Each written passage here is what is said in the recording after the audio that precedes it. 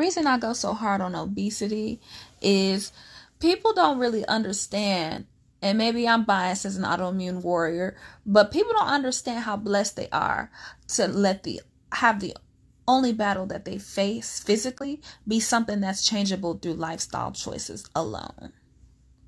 And I say simple because as a health coach, I know it is not easy to lose weight or get yourself in the mindset of just having healthier habits. Because some people, I've lost family members who were not overweight, but they had bad habits and it caught up. So by the time we get to 2032 and 2042,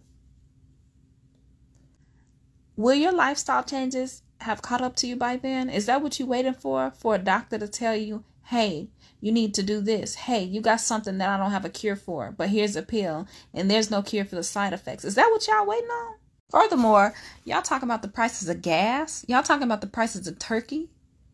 What y'all think the prices of healthcare finna be 10 years from now? How much is in your crypto account? Y'all got enough for that?